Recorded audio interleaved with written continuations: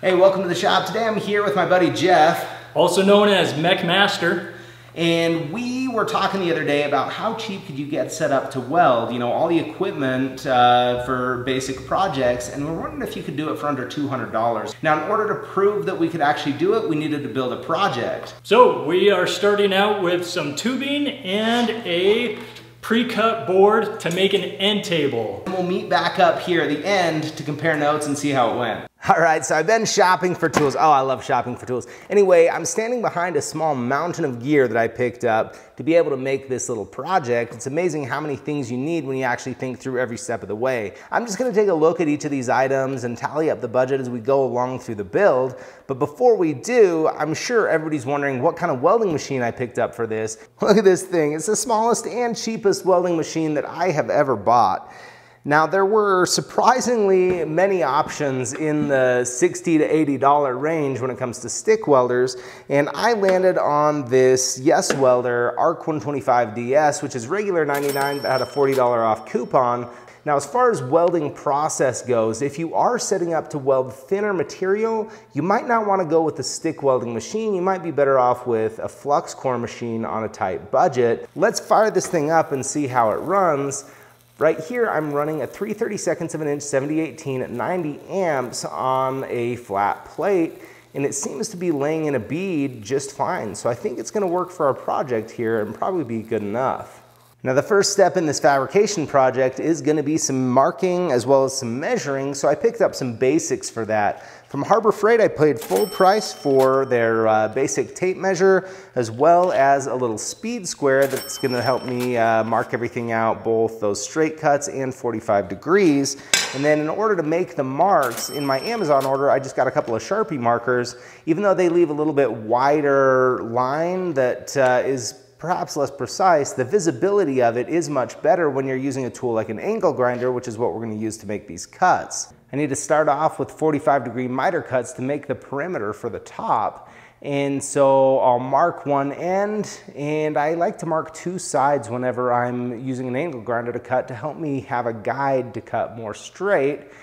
Now, for cutting and fitting the material, I'm going to be using an angle grinder, and I decided to go with a kit that came with two styles of guards, one for regular wheels, one for cutoff wheels, as well as 3 cutoff wheels and 3 flap discs, all in the box for 37 bucks off Amazon. The brand is Shal, which I've never heard of before, but it seems like it'll work okay. My angle grinder is set up ready to cut. To keep myself safe, I have some basic safety glasses from Harbor Freight. I'm gonna go ahead and pull out my Lincoln Electric welding gloves I picked up off Amazon, and you might not have seen this one coming, but it's a drill press vise that I got from Harbor Freight. That's just gonna keep everything in place so it doesn't move around while I'm trying to make my cuts. I'll cut here and then measure my length, and I'm gonna go about 1/8 of an inch longer. That's about 3 millimeters longer than what's necessary, because I know I'm gonna have to do a little grinding and trimming up because things don't usually come out exactly right with an angle grinder, at least not with me handling it. After this, I'll just keep cutting and cutting and cutting some more. And I have a real moment of truth here because I don't have enough material to redo this. I just really have one shot at it, and I need to make sure that this board is gonna fit down inside really well. So I've lined up all the pieces in a border around, and I've put the board in there, and overall it's fitting okay. I know I'm gonna have a few gaps I'll need to fill, but I can see some places where I can just trim it down and grind things to fit a little bit better. So I spent a little time getting things fit up nicer, and then I'll mark each of the corners so that they don't slip around on me when I go to actually weld it together. Now that all the parts are cut, I'm ready to do some welding, and I need a few more things to be able to do this. I have a couple of needs here and a couple of nice to haves. I have some 7018 3/32 of an inch electrodes. You could use a 6013 or 6011 or whatever you want. I chose 7018 because I think I'll get a little bit nicer bead appearance just from Harbor Freight. Now, I also need a welding hood, and this surprised me on Amazon how many in the $20 to $30 range there were. So this one is a Deco brand, and it's an auto darkening helmet that I picked up off Amazon for 22 bucks with an $8 coupon. So I got the headgear installed on this welding hood, and you know, it feels pretty lightweight and cheap, I'll be honest with you. I put it on for a minute, and while I wouldn't want to wear it all day, it's not terribly uncomfortable. The biggest drawback, I think, to this over the welding hoods that I'm used to using is the viewing window is just really small. Now, like I mentioned, I picked up a few nice to haves. I got some 6011 electrode. That's going to be a little bit better for tack welding, and a little bit nicer chipping hammer just from Harbor Freight. This should help remove some of that slag without having to use that cheap one that came with the machine. And finally, I picked up 2 welding magnet squares to help hold everything as square as I can, since I'm not able to work on my welding fixture table. Concrete floor I'm working on is obviously not flat. I think my best bet to get this thing to line up and be flat is going to be building it vertically. So I've clamped one piece into the vise, and then I'll use these magnetic squares, and by attaching the next part vertically, that's gonna keep it from pulling side to side on me, because I have that long edge on each side of the square to hold it in place. I've lined up the little notches, and then I'm going to go ahead and tack weld it in place, just using some of that 6011. Now, once I have a couple of tacks on each, I'm just gonna tack on one face. I'll put that upper bar in, just using those same magnetic clamps in both sides, and lining everything up, getting a couple tack welds in. Now, before I add any more tacks or weld this out, I'm gonna make sure that board fits in just right. So I'll set the board in place, and this is also a good check to see if it's sitting flat, and I can see that it's a little bit out of flat, so I'll just use that extra piece of material, and since I've only tacked one face, I'm able to move it around a little bit, and I'll bend it so it's flat. I went a little too far and went the other direction, and came out with something I'm pretty happy with. So from here I can tack the other side up and weld it on each side.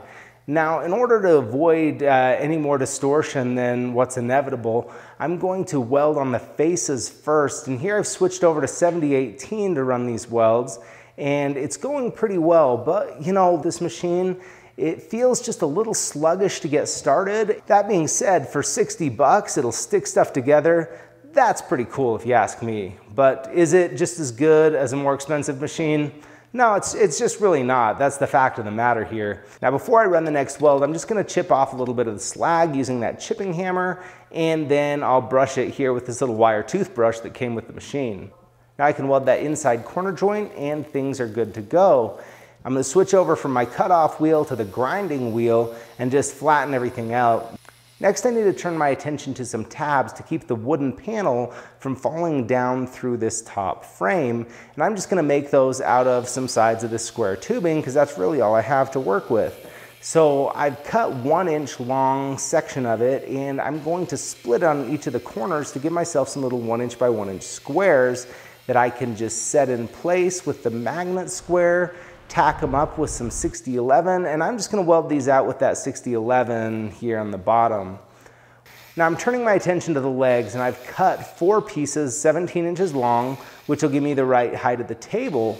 And after cutting each of those pieces, I could just use my magnetic fixture blocks to hold them in place and put 3 tacks on, once again with that 6011.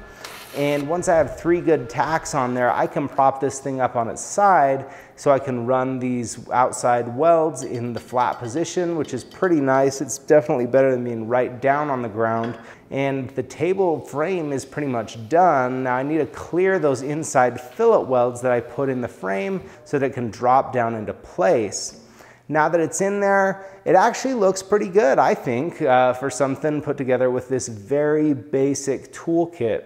All right, well, mission accomplished there. So we're gonna meet back up with Jeff and compare my kit with his and chat a little bit about that. But before we do, I'll talk about the 3 big ticket items. First of all, the welding machine itself.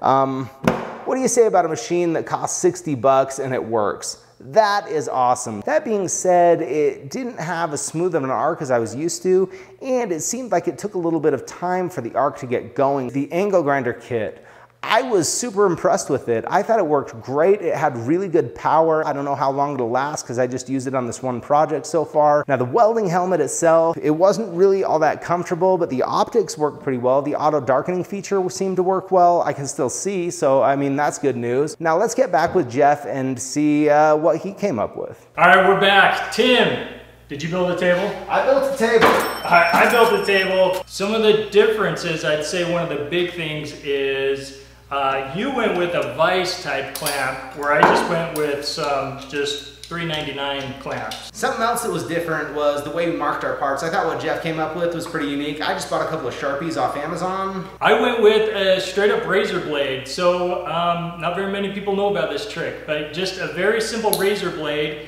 gets you a very fine, definite line. So, Jeff, what tools do you think you'd get next? I mean, if you wanted to go a little bit beyond this basic $200 set that we got, what would you look for? Yeah, I would probably upgrade my welder, just based on, you know, duty cycles and the ability to get some of those extra features. How about you? Well, yeah. So I would probably pick a different welding process. I would upgrade to maybe a flux core welder that could go with a little bit thinner material, especially starting out as a hobbyist. Some of the other things that would be nice are a welding table, even a portable folding one. I think do you have the Harbor Freight one or Yep. something like it? And in the process of making my own, so stay tuned for that. Oh, sweet.